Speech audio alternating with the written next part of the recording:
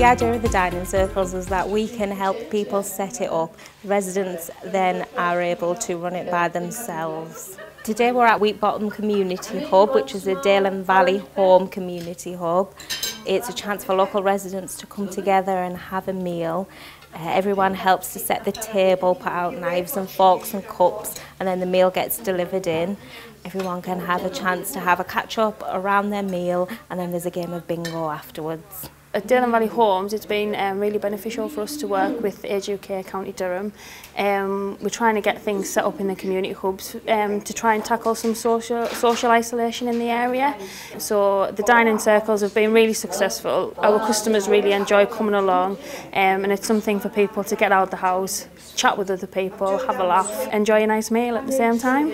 I love working with these people.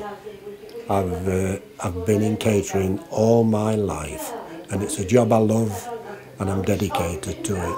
I cook meals and provide for 4 dining circles in Crook and West Auckland and Bishop Auckland. The meals are made all fresh produce we use, nothing tinned, nothing bought in. I make all my own pies, all our own sweets, and I love working with old people because they speak my language.